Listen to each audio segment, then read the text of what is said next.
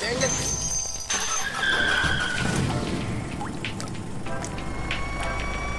Hey everybody, it is Eric, it is Jay, welcome to Lemon's World. Today we are going to tell you about a 24 hours of Lemon's car, and we want you to guess what it is based on the description.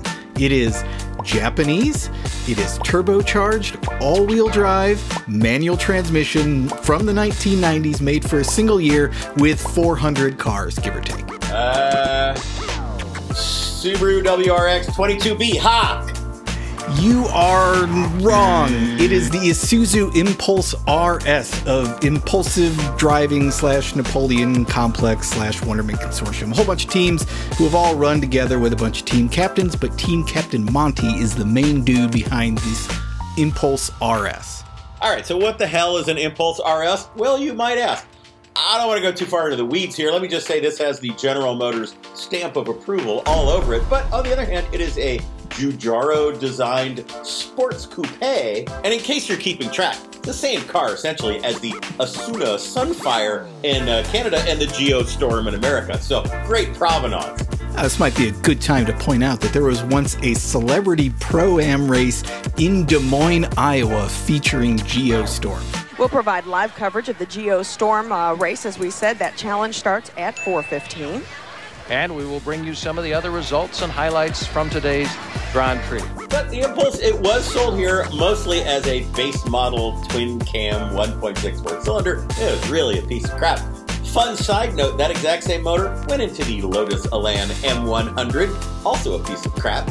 And all of these cars, not just anything special, had a Handling by Lotus badge. Lotus was contracted to fine-tune the dampers and suspension, which I think means they got a $300 check. But for 1 year only, in 1991, Isuzu introduced the absolutely killer RS Turbo with all-wheel drive, making 160 horsepower, and it had passive rear steering, you know, for that competitive edge.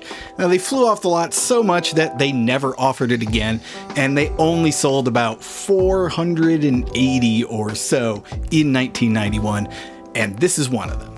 So now, where does somebody find one of these super rare Radwood trademark classics? Well, it's actually not that hard. So Monty, he didn't find one, he found two. He found this teenage mechanic project car, had probably been through some number of floods, and an entire parts car that was taken apart for a high quality Radwood level restoration, never put back together again. Now, Monty figured this is exactly the kind of thing that we would love to see in Lemons, and he was right. Now, he originally planned to race the Teenage Mechanics car, but as he started to kind of look at it, he saw it was completely rotted away, which meant he had to take everything good off of the Teenage Mechanics car and then had just parts from two cars to basically build an Impulse RS from scratch. Now, the good news, bad news about this car is that this was the upgrade from the previous Isuzu, which was, of course, a Chevette with a Giugiaro body on it. So, it's good. No more Chevette, right? No, that's bad. That means absolutely zero modifiable parts on this thing. The only thing Monty could find was some lowering springs. Other than that, it's like stock motor, stock gearbox, stock passive rear steering, which basically just means, I don't know, soft bushings? Probably so, thanks Lotus. There's nothing you can do with this car. Now, Monty says with the driver in it, this tiny little car somehow weighs 2,800 pounds, so the performance is maybe not quite Subaru 22B worthy, unless you count blown head gaskets. Well, yes. So the little turbo 1.6 liter has carried on despite blowing head gaskets 4 separate times. They put it on there, it just keeps trucking with maybe a fewer ponies than it started for, so maybe the Lotus Elan engine is totally badass in Lemons. Yeah, and pro tip, Lotus M100 Elan in Lemons, free reign, you can run whatever you want. So, asked Monty, like, what's this thing to drive? He goes, you know, it's surprisingly good. It's not fast, but it's surprisingly good. He said, handles okay, stops okay, just kind of keeps running. He loves it. So what's the next super rare 1 year classic to turn up in Lemons? Well, how about a 1977 Pontiac Can-Am? How about an 81 Cadillac V8 6.4? Need one of those. Or a 1981 Ford Escort SS. 77 Hornet AMX. Or an 83 AMC Spirit GT.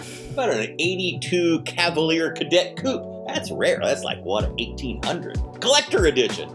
Or a 2009 Pontiac G3. You know what, screw that. Bring us a 57 Eldorado. Every second you don't subscribe or watch one of these videos, another Vega is sent to the crusher. Won't you help us save Classic?